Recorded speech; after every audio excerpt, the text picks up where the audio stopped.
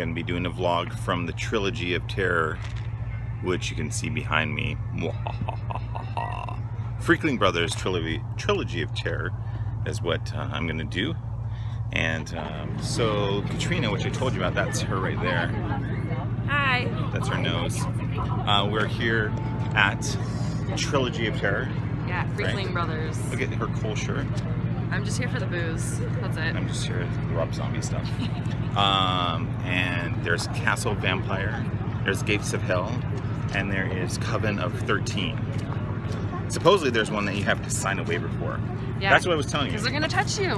They're going to touch you and they're going to shake you and all that kind of stuff. So is that okay with you? 100% fine with that.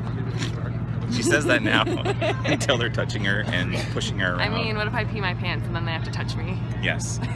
And if you pee your pants, they have to provide you a new pair, right? They should. They better. Okay. Wow. Better be on the waiver. All right. So we'll let you know how each one of them are when we get out of here. Hey. We'll have reviews for you to let you know if you should come tomorrow or not. All right. The first one we're going through is Gates of Hell. Is this the one you signed the waiver in? Dun, dun, dun. Yeah, I think they're all signing waivers. Okay. I think it's the one you signed a waiver in. We'll let you know if it's really necessary. Some people think it is. The one at Fright Dome, I didn't feel I needed to sign the waiver. It wasn't that bad. Some people it is. I might punch someone, I don't know. Watch out, she has a sharp right hook. Can't help it. Can't help it. Okay, now we're on to the Coven. So, so we're gonna get Katrina's viewpoint on Gates of Hell. Lots of tickling. Kind of awkward. Tickling, yeah. It was very weird. They grabbed you in places that you may not want to be grabbed. But that's the one you have to sign the waiver to get into. So, without giving too much away.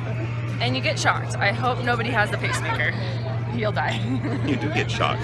Like several times shocked. Yeah, it's strong. I wasn't expecting that. It's good. If you have a stand waiver, they cuss at you.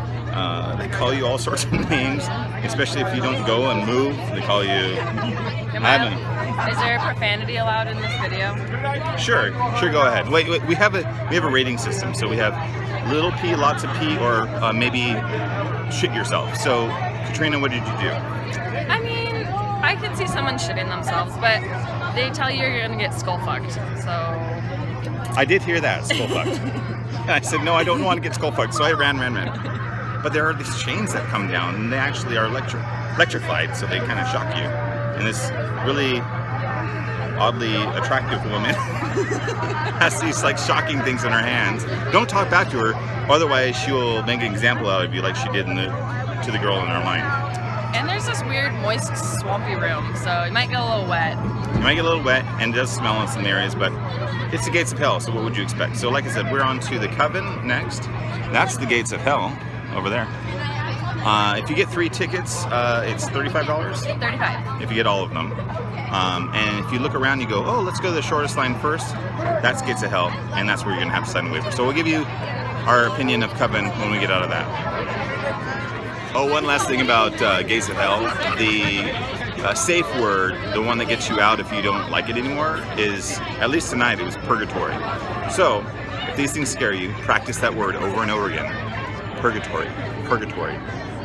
I still think it should be something simple like apple. That's way too hard to say. It should be something simple, but they're not going to change it.